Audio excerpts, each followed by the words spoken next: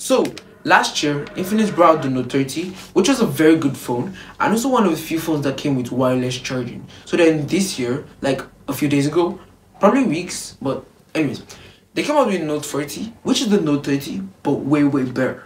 So like, if you want to know like every single bit about this phone, you have to stay to the end because trust me, it's gonna be a good one.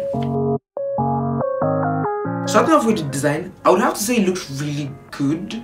I don't know if it's only me, but this one kind of looks like the Note 30 but has a more futuristic look to it, and I like it. I also like the color. The one we have here is black, but Infinix calls it the obsidian black. I like it, it's cool. The name also is cool, yeah. Like the Note 30, the camera module is glossy, so it attracts quite a decent amount of fingerprints. But I would say that's a place that you won't touch as much, so you know, But also like the Note 30, the camera bump is also huge, so it covers like almost half of this device. I would say Infinix definitely tried with this design. I like its minimalistic look, how simple it is, how clean it looks. I just love the way it looks. So I'll give it like an A++. Oh, and this one also comes with a quad ring light that shines so bright in the dark. For build, it's made out of plastic, matte plastic, but it definitely looks like glass, but it isn't. The rails, however, are glossy, so they attract quite a decent amount of fingerprints, and they're also slippery. The corners are rounded, not sharp, so it's nice for holding. The phone gives this kind of boxy feel, which is very good. The back definitely feels more expensive than it is. On the bottom, we have a Type-C port, a hybrid SIM card tray, and speaker grill. Note that we have stereo speakers on the top and the bottom, and also mind you that the hybrid SIM card tray doesn't have any presence of memory expansion. Now this is a feature I really wish they didn't remove, but I would say this isn't as big as a problem because, you know, the base model comes with 256 gig of storage, so like the normal user or the average user would think this is a big enough storage for him or her to use. And they also removed the headphone jack. Why? Now this is another feature I really wish they didn't remove, but also it is a feature that isn't as big as a problem because most people these days use wireless earbuds. But I think that I would have really wanted to see it, but you know, what can we do? Infinix removed it. And the weird part is that there is a wireless headphone in the box. Like, what does Infinix want us to do? Anyways, the phone has an IP54 dust and splash resistance, which is very good for, you know, when your phone drops into water or it catches a little bit of dust or debris. It's really good. For protection, it comes with an optical under-display fingerprint scanner, which is really good. But because it's optical, it isn't as fast as a side-mounted fingerprint scanner. But, you know, it does the job, and it's also cool. And I'll still pick this one over a side-mounted fingerprint scanner. So overall, design is really good. For display, this phone comes with a 6.78-inch hole punch 1080p 120Hz display that's also AMOLED. So like, that's basically all you need in a smartphone's display. The screen is large enough for you to watch content, stream movies, watch TikTok, Instagram, do all those things. And it's also 1080p, which is really good for watching movies. And it's also AMOLED, so things will be more vibrant than it should be. The 120Hz display, it's also really good because, you know, things will be really fast. You can also switch it from 60Hz to 120Hz, which is really nice. But like, I know you leave it on auto refresh because, you know, it's great for battery life, but personally I'll leave it on 120Hz refresh rate because, hey, if you got it, why not use it, right?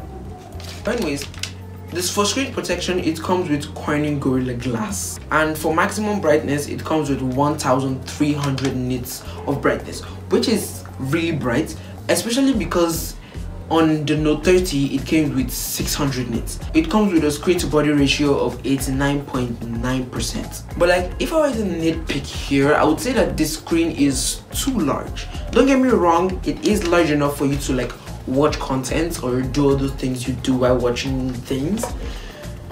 But reaching across the phone with one hand will definitely be a lot difficult than it should be. But like, aside from that, it's really good. For performance, it comes with the MediaTek Helio G99 Ultimate, which, as we already know, is a slightly better version of the Helio G99, and we've seen it in phones like the Spark 20 Pro Plus. I think that's the only phone I've seen it in, but you know, this is the second, so that's cool. It's a 6nm processor, so it can handle a lot of pressure, like multitasking. While doing that, it's really good. You can move through your favorite apps with ease, and even while gaming, it does its job. You can play games like Ashford 8 at the highest of graphics, and it was even better than I expected. The phone comes with 8 GB of RAM and 8 more gigs of virtual RAM, so like that's way more than you need, because like the more the RAM, the faster your phone will be. The phone is also 4G, not 5G, but like if you're angry because it's not 5G, looking at all its specs and the features it comes with and its price, you can't really complain, because you know, the specs, the features, you can't really complain. Yeah, but like, performance is really good. For software, it comes with XOS version 14 on top of Android 14. Now I'm just going to be talking about the new things the software comes with. Like, under personalization, you can now change lock screens, clock style, font, color, and also under personalization, you can now change something called color, which allows you to change the color you see all around the UI, which is very cool.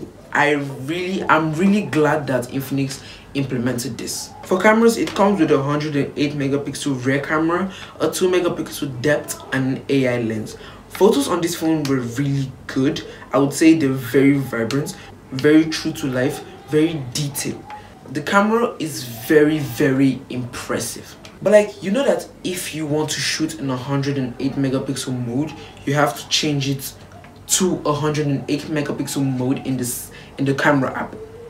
Well, if you don't know that, you do now, because that's what you have to do. You have to go to the settings app. No, you have to go to the camera app and switch it to 108 megapixel mode to shoot in 108 megapixels. But like, most people or the normal user will still shoot in default mode, which the camera quality is already good. For video, it shoots max at 2K, which is really good. It's really detailed, really in depth, but it doesn't come with stabilization. So like, shooting in 1080p will actually be the best option, because that one can shoot in stabilization. Battery life is really good. It comes with the average 5000 mAh battery, which, as we already know, is really good. It can last about a full day of use, but like, that's for moderate use. For heavy use, like streaming content, doing stuff like that, it should last you like probably 10 hours plus of usage. But if your phone actually dies, you can charge it with the 45-watt charger that takes about an hour 10 minutes to get to fully charged. Now that is not as great because it's slow. Normal phones would take about 50 minutes because it's a 45-watt charger, maybe 50-40 minutes to fully charge. But like, that's not even the only charging mode. There are charging modes. There's hypercharge, there's smart charge, and there's low temp charge. According to Infinix, using hypercharge could take your phone from 0 to 50 in 20 minutes. That's 0 to 100 in 40 minutes, which is just mind-blowing. But like, the main selling point is not even with any of those categories. It's with charging, wireless charging. Now, if you want that wireless charge, here's how it's done. You put the phone in the case it comes with, you connect the cable to the charging pad it also comes with, connect those two together, and voila, you have wireless charging. The phone can also charge itself wirelessly if you're asking. But that's not all. We also have a feature called reverse wireless charging, which allows you to charge others' phones. And there's also a feature called bypass charging, which allows you to charge the motherboard directly instead of the battery, which prevents overheating and stops your battery from decaying, which is very useful. For price, it comes at the price of $220, and converted to Naira, it's 327,900 Naira, which shouldn't be that high, but because of the Naira dollar problem, it is. Now, what I personally think about this phone is that it's a really good phone. There's a lot of things to like, and there's a lot of things not to like the absence of a headphone jack and the absence of memory expansion. But like display, design, performance, battery, cameras are really good. If you're buying this phone, you should expect a lot of good things. But yeah, that's my review on the Infinix Hot 40. I'm sorry, it's been a while since I posted, approximately 3 weeks, but like this is a makeover, so like thank you for watching. Make sure to subscribe if you're just coming in, and I'll see you all in my next video.